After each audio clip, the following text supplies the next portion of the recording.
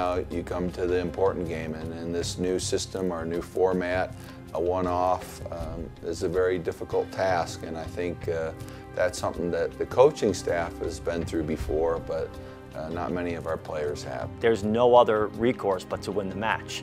There's no tie. Obviously you can't lose, so whatever is required that day, all 20 players, all staff members are willing to do to make sure we advance to the World Cup. It's a great feeling because it's very plain and simple. You know, win the game. So it's a different kind of pressure, a different kind of experience for the players, and I think very important that they come out and play it the same way that they played the first two games. Make sure that you adjust to what they give you. Maybe they come out in a 4-4-2.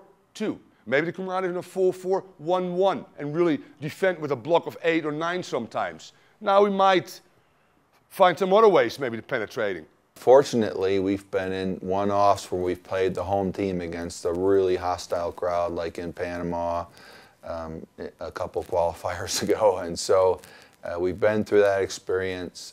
We've come out on top in every one of those experiences I've been involved in, and they're difficult. The crowd's going to be in the favor of the opponent, and I think that's a huge factor, but a factor in a way that those are the games you want to play as a player. If we win our battles, guys, not only here, but in midfield, right, we'll win this game.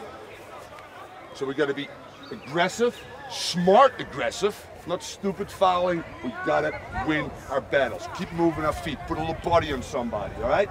Force them in tough angles. I think for our players, it's not an easy game. Even though you're playing, you know, this is sort of for all the marbles because we're here to go to the World Cup #1. So this would be our first goal in this tournament is to qualify to the World Cup. We realize we're playing against the home team. That's always difficult. So you're playing against a team, you're playing against the crowd that at times can come in and out. And the crowd will influence them a little bit, but not a lot. Right? And expect the unexpected always. All 20,000 people, not one of them will kick a ball. They can cheer as loud as they want, but it's our 11 against their 11.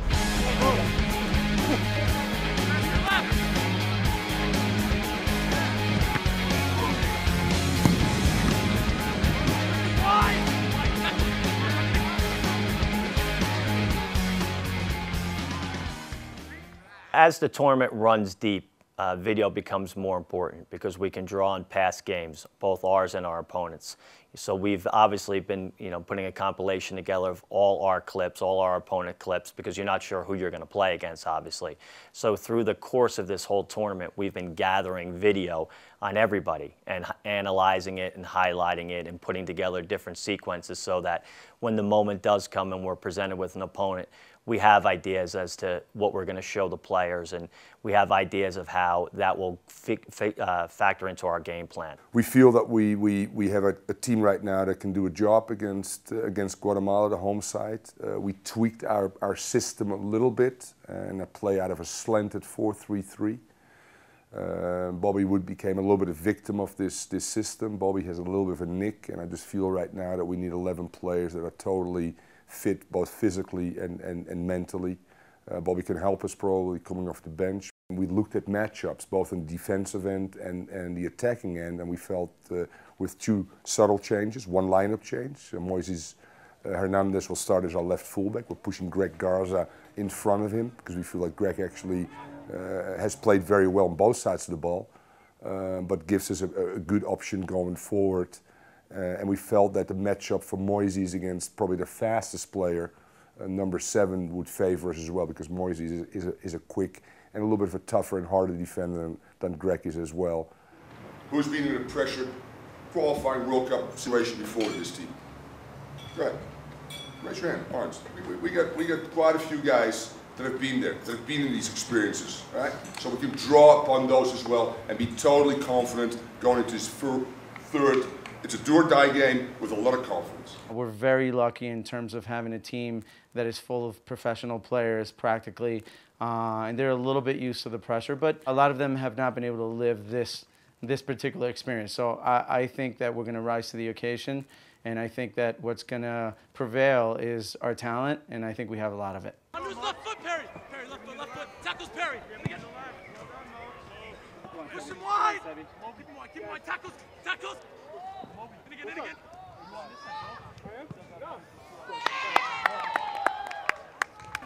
Well done. Eh?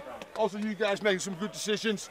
Took us 1 round to get into it, all right? Might be too late in the game. So from the opening whistle, a tackle right there. That's the one, Mo. Well done. Eh? The last round, much better, guys, much better. We have to bring that, guys. We have to bring that.